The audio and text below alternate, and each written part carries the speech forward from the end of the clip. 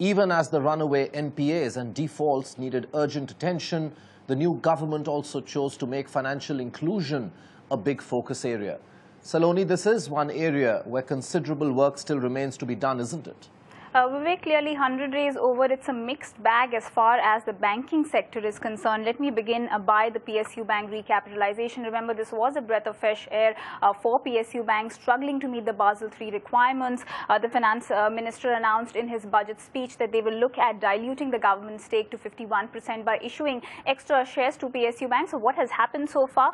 There has been no timeline set on when these banks will start raising the money under this model.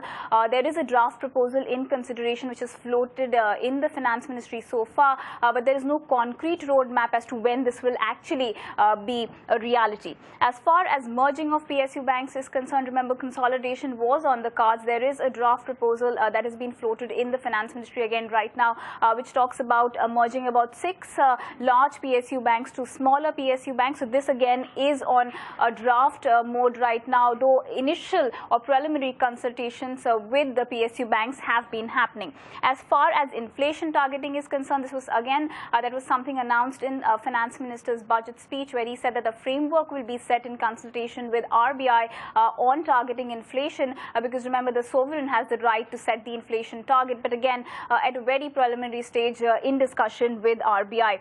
This gains huge importance. Banking system governance, whether or not they're looking to implement the PJ Naik panel and the FSLRC recommendations, there has been no plan on whether or not they're adopting these governance norms or not, though there is a holding company structure that is in consideration. That is what the Department of Financial Services Secretary has highlighted as well.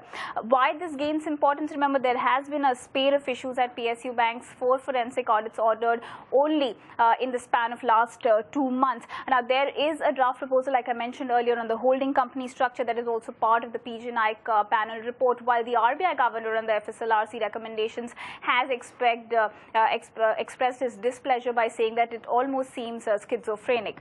As far as willful defaulters are concerned, step in the right direction. They're looking at a willful defaulter legislation that has been proposed. Also changes to both the SARFACI and the DRT Act to give power to banks to displace the management has also been proposed. So this bill will be taken up in the winter session as indicated by the finance ministry earlier.